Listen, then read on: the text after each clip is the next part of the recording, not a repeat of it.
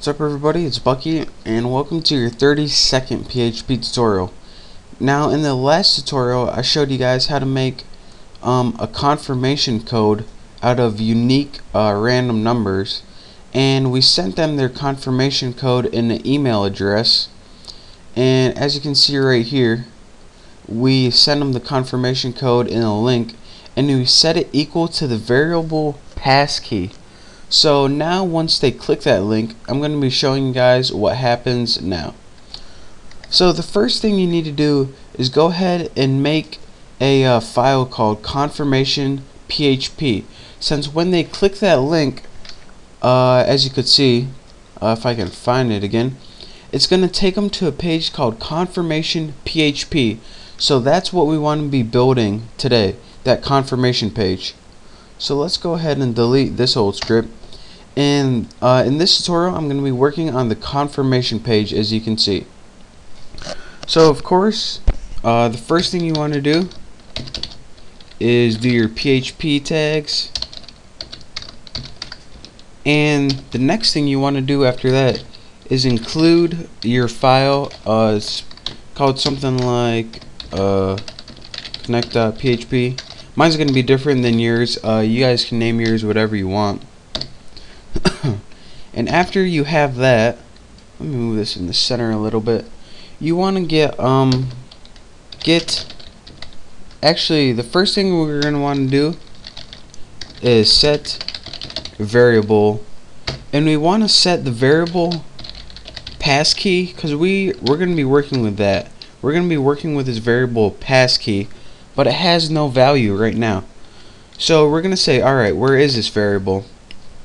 Well, we want to get this variable from the old passkey that we already set. And if you followed my tutorial and my code exactly, once you do this, you will now have the random number generated in passkey, and it's going to be stored in this variable passkey. And if you're saying, alright, well, why don't I just use this if they're the exact same thing? You can use that, but it's going to be really confusing if you do. The next thing you're going to want to do is look at your table and make sure that there's only one passkey. And this is going to help because it's only going to allow one user to register per email.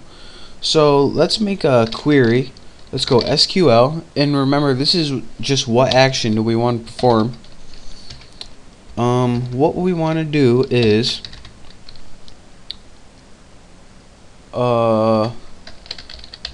we want to select all the information.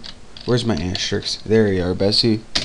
From temp, and remember temp is a temporary table where code, and that's our secret code, equals the variable passkey.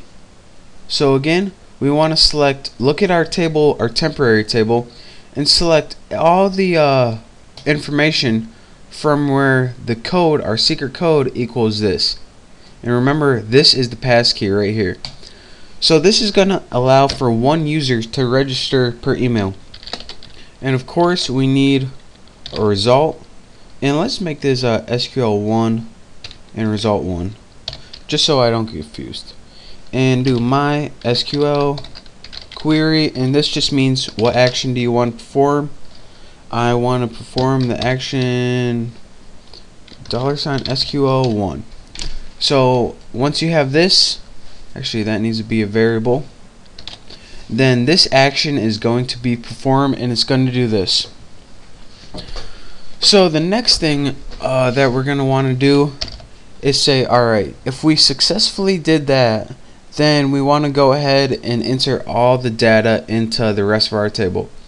So actually I'm going to show you guys that in the next tutorial. This one's getting kind of long, but just to recap one more time, this right here, it gets the variable from your email and sets it in the variable that you can use in your program. And right here it selects all the information and makes sure that your information is in that temporary database, and it's gonna just select all the information right now. And in the next tutorial we're gonna be going over how to put that information from your temporary database into your permanent database. So I'm going to be posting this on my website, thenewboston.com. So if you have any questions, go to my site, thenewboston.com, and you can ask me there and I'll help you out. Thanks, and make sure to watch the next tutorial.